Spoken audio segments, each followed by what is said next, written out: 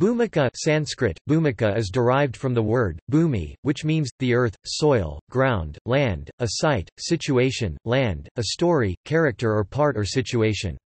The word, bhumika, refers to a tablet or board for writing, subject, object or a receptacle, theatrical dress or an actor's costume, decoration of an image, a preface or introduction to a book. According to the Sainthavorivada Sarvastivada tradition of Buddhism, amongst the 49 50-seconds mental factors bhumikas are the 10 maha bhumikas which are common to all consciousness are, vedana feeling, sanya perception, satana volition, phassa contact, chanda desire to act, panya wisdom, sati mindfulness, manasikara attention, adamaka decision, samadhi mental concentration or ekagata one-pointedness.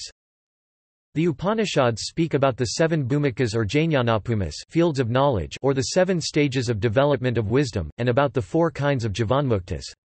In Chapter 4 of the Varaha Upanishad, with regard to the characteristics of Jivanmukti, Ribhu tells Nagada that the first bhumika or stage of development is subhecha or good desires, the second bhumika is vicharana or inquiry, the third bhumika is tanamanasi or pertaining to the thinned mind, the fourth bhumika is sattvapati or the attainment of sattva, the fifth bhumika is asamsakti or non-attachment, the sixth bhumika is padarthabhavana or analysis of objects, and the seventh bhumika is turiya or the final stage.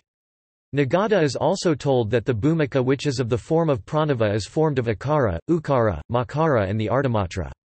The turiya essence of akara embraces the first, second and the third bhumikas whose function is called mumukshu. The turiya essence of ukara embraces the fourth bhumika when the mind is firmly fixed on the non-dual and is called brahmavat. The turiya essence of makara embraces the fifth bhumika or sushuptapada dreamless sleep and is called brahmavidvara. The turiya essence of ardhamatra embraces the sixth bhumika dreamless state and is called brahmavidvarya, beyond which is the seventh bhumika or gudasupti and is called brahmavidvarishta when one remains in the secondless state without fear and with his consciousness almost annihilated. Yajna Bhumika is the altar on which Vedic rituals are conducted.